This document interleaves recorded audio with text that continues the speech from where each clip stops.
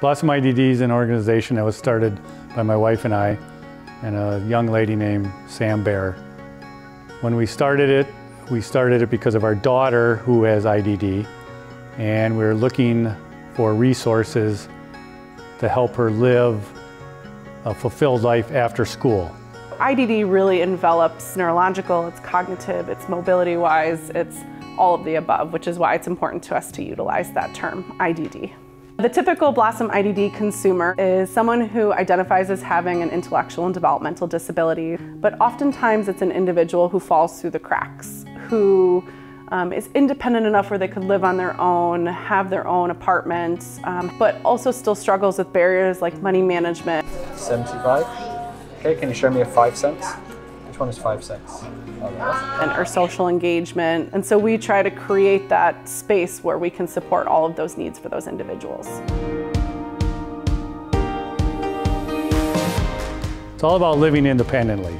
We want our young adults to live independently. Oh, perfect. Look at you, used up all of your paint. Every individual thrives not only on family relationships, but their own external personal relationships. So that's what Blossom is trying to support. It can go into the breakdown of the strategic plan document. I've been able to have a beautiful board that supports me and really allows me to connect my passions. I think that everybody brings a different dynamic to the board from their experiences and their passion in working with individuals with disabilities. And it's been great as we sit and plan and look at the activities and the different creativity that we can offer individuals.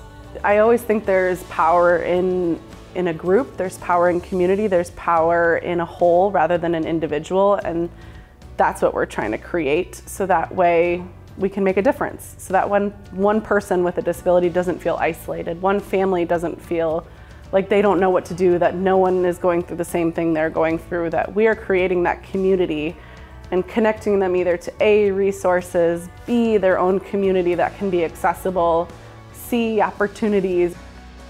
The Mercantile is a store that has various products created by individuals with disabilities.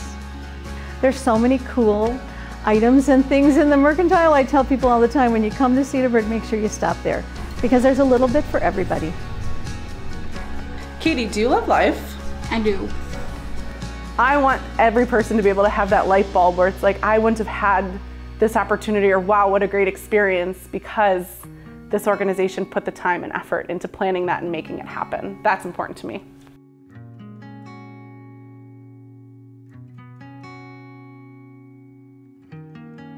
The best way to get a hold of us is by going to our website. It's www.blossomidd.com. It has all of the information there to get a hold of us.